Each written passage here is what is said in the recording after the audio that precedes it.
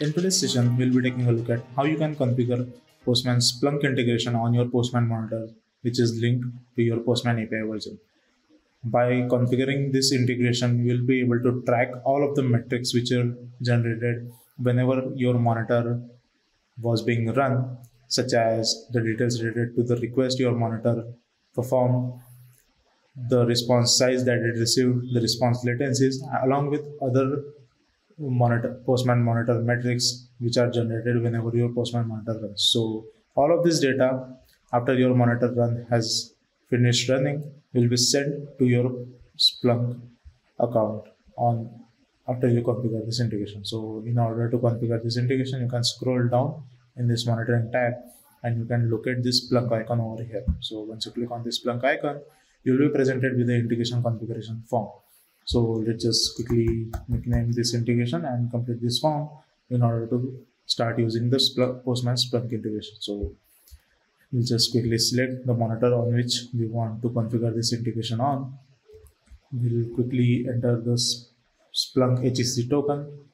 You can find more information about what this HEC token is and how to generate by clicking this learn more link over here.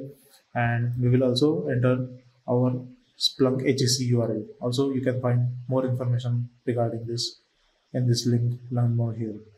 So after you have filled all of the details along with your Splunk port, you can click on this add integration button over here.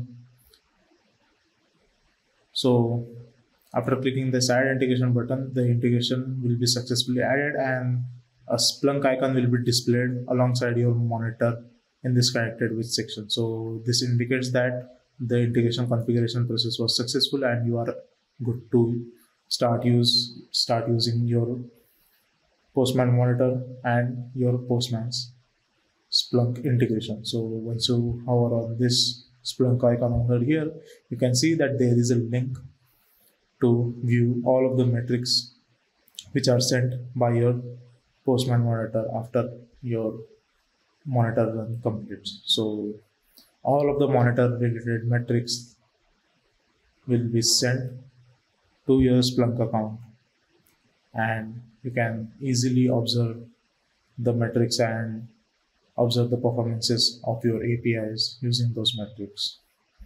That's it from today's demo. Thank you.